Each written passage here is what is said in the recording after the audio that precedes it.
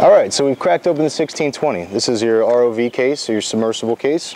First thing you're going to see is probably your sunshade. This is going to go on top of your ICB or your control panel. It's going to reduce glare in the event that you're piloting in a lot of sunlight. And we'll show you how to install that in just a bit. So the first thing that stands out at you is definitely the sub, or the Rov. You can see it's nice custom cut foam here. This reduces any jiggling around during transport, makes everything nice and tight and secure inside, so you're not getting dinged or bent or anything bent or anything like that. We have a couple cuts over here for our hand controllers.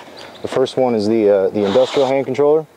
Now, depending on which configuration you bought, you might see one or the other or both. This is your industrial hand controller. And we also have a wireless USB hand controller here. It's a matter of personal preference, which controller you like. Some people like the game style a bit better, and some people like the industrial hand controller that sits on the table.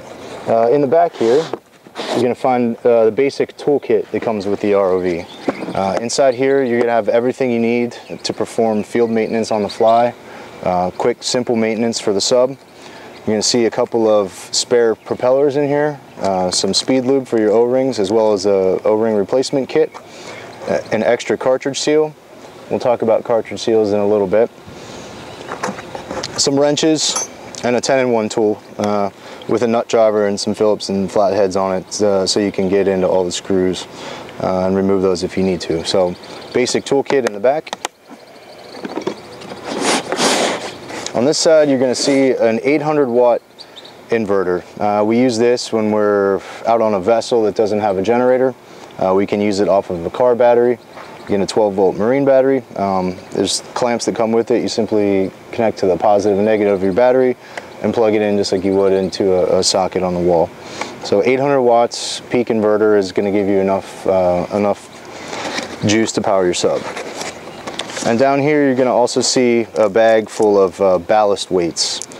We use these to get the proper buoyancy in the water of the Rov. And we're going to show you how to ballast the sub in a little bit too. So depending on what you got with your configuration, these are the items that you'll see in your submersible kit.